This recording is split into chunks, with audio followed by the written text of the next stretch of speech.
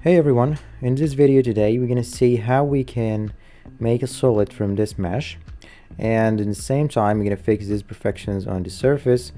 And you have here this kind of distortions or just high frequencies mesh in this place. Let's go ahead and start. First we're going to go to edit this mesh, and I'm going to select only the place I want to adjust it with my pen selection, and right click on edit.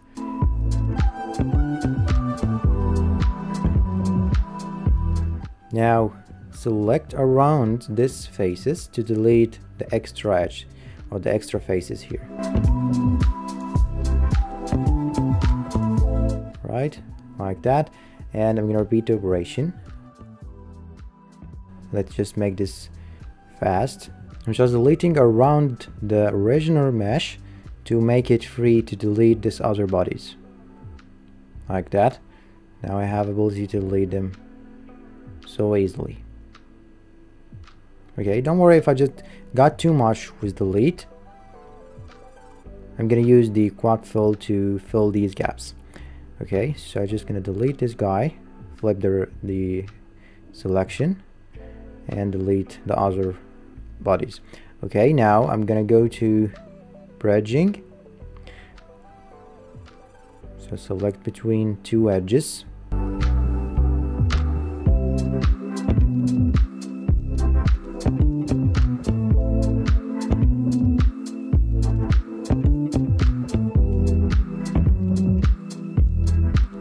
and I'm gonna go to quad fill, so select any edge and quad fill it, or you can select any face between them and quad fill also. It's gonna fill the two gaps like that.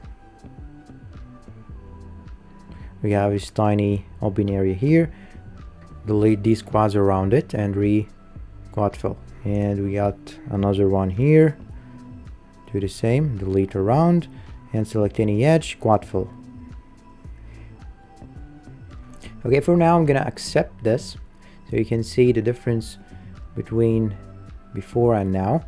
And we have this just small little faces open, so I'm going to select them also, this area only, and edit, then go to quad fill again.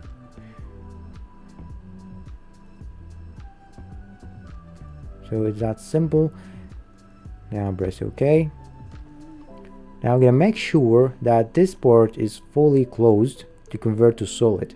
So I'm going to select my body by removing the base selection, and make sure I just select the bodies and select this whole body, then right click and edit, then go to power surfacing area menu, check isolate open edges. So I have no open edges here, so which mean that good.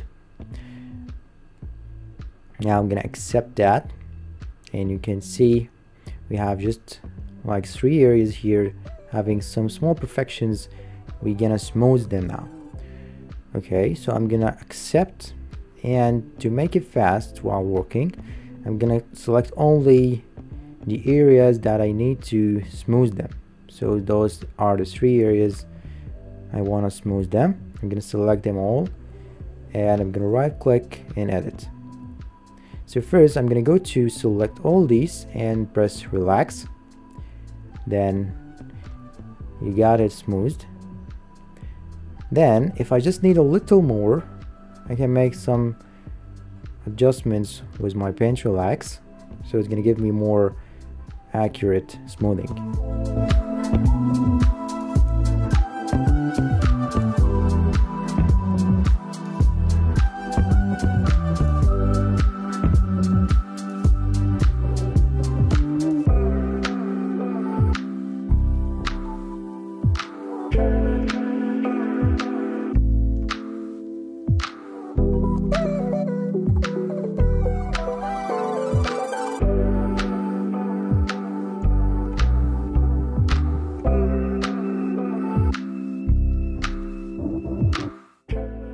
Okay, now let me just check this place. It might need more relax. So I'm gonna select it and do a relaxing here. Okay, that's good. Now accept, and I think we are good to go now to the next step, and it's the full smoothing with the mesh smooth feature. So I'm gonna press on the mesh smooth now and make adjustments here, like maybe 2 and 1.5. Show preview, and you're gonna see a tiny smoothness because I don't want it to lose the details here. Okay, that's good for me for now. Now it's time to just save it. I'm gonna save as a proxy box, and then go to edit again and remove my box I just added. Okay, now let's go to the next step, and it's quad wrap. I'm gonna use it at 0.9 with 5-sided selected, and press OK.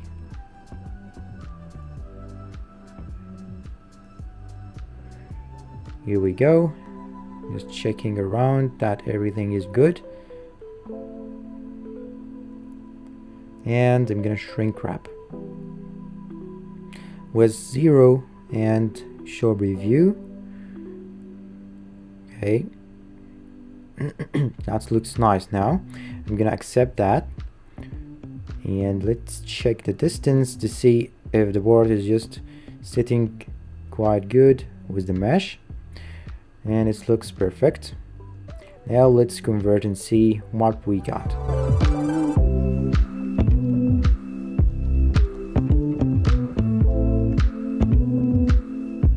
So it's here telling me that if I need a bar body or bar future, so I need to keep it as bar future, so I'm gonna press no, and you can see that we have just an open surface here, prevent it from being solid. So I'm gonna go to evaluate and check surfaces to make sure that's the only surface that opened. You can see it here, and go to edit again my sub D,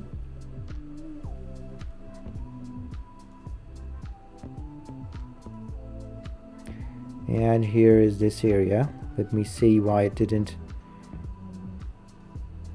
work out.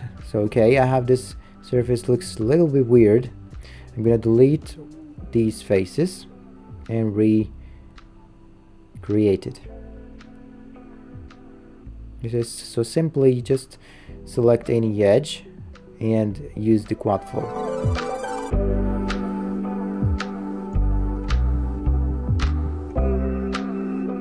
Alright, now I'm going to select them all and make sure it's just constrained with the face. Okay, and I updated the shrink wrap, and here is the results.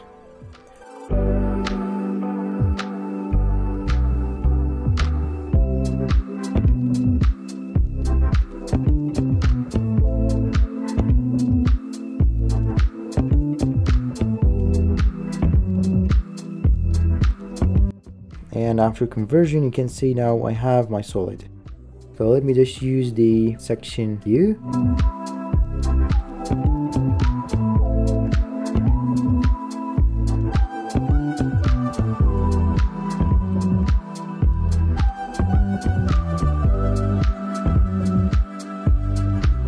And as always, we can use the SolidWorks tools to make any cuts or extrudes.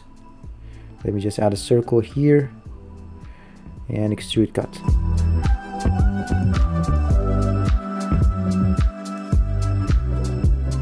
Alright, so that's what a quick video showing you how you convert the mesh to a solid, and we just did some fixing or refinements to the mesh. So it will have some imperfection or distortions on the surface, and we generated a nice solid with the bar surfacing RE tools. And see you next video.